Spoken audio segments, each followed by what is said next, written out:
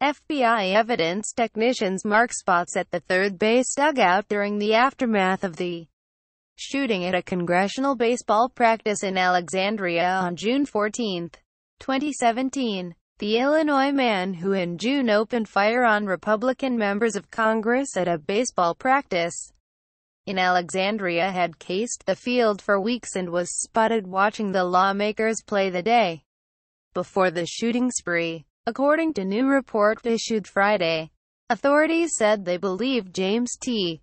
Hodgkinson selected Eugene Simpson Stadium Park as a target as early as April, when took pictures of the field which were later found on his phone. That was shortly after he had driven to Alexandria in a white Ford conversion van, which he lived out of for months. These details and others are contained in a 41-page report by Alexandria Commonwealth's attorney, Bryan L. Porter, who concluded that U.S.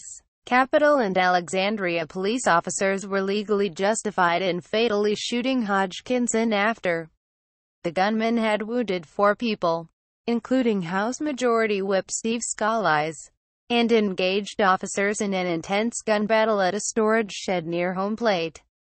Subscribe to the Post-Most newsletter.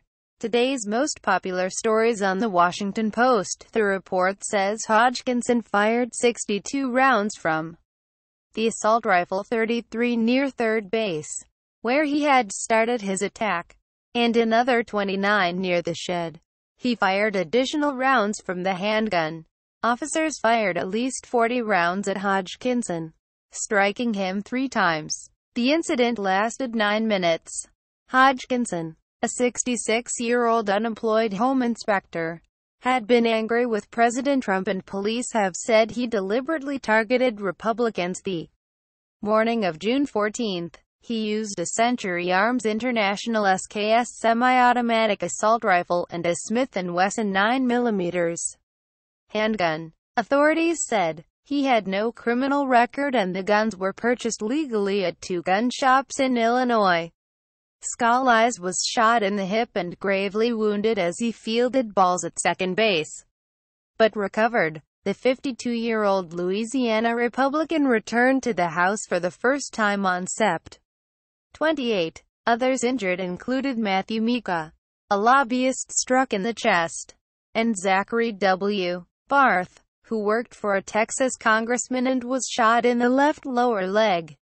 The report credits Scalise's security detail, Capitol Police agents Crystal Greiner, who was shot in the leg in the first exchanges with the gunman, and David Bailey, with pinning down Hodgkinson with gunfire moments after he started shooting.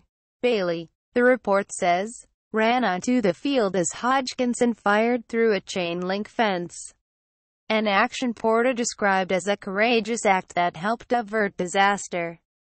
Greiner and Bailey arrived at the field with Scalise about 6:20 a.m. and then parked the black Chevrolet Suburban SUV 20 feet behind the first base entrance to the field, giving them an unblocked view of the park. They were in the vehicle with the windows down when the first shots were heard just after 7 a.m. Both exited and spotted Hodgkinson at the third base fence, the rifle barrel sticking through the chain links. Players were shouting and running. Others dropped to the field or dove into dugouts. Scalise was the first to be struck. Mika went down next and was helped off the field. Barth, who was in center field, ran to the warning track but could not find a way out. He lay down and sensed bullets impacting the ground around him. The report says he was shot in the leg and ran to the first base dugout. Bailey saw Scalise fall and tried to run to him but was met by gunfire. The report says he heard bullets go past his head. Standing by the first base dugout, Bailey returned fire with his Glock pistol, squeezing off 10 rounds across the expanse of the field.